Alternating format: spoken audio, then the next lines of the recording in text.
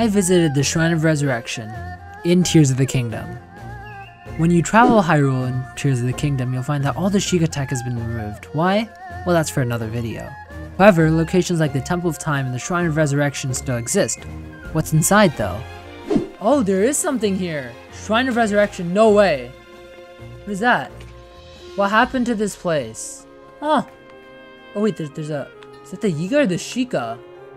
It's an 8-fold long blade! Dude, I used to love these! Dude, the 8-fold long blade used to be my favorite weapon. I fell for the oldest trick of the book.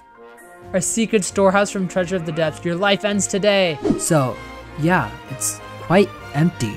If you're interested though, check out my video on my first experience and wait until next week until I release the next one where I talk more about this.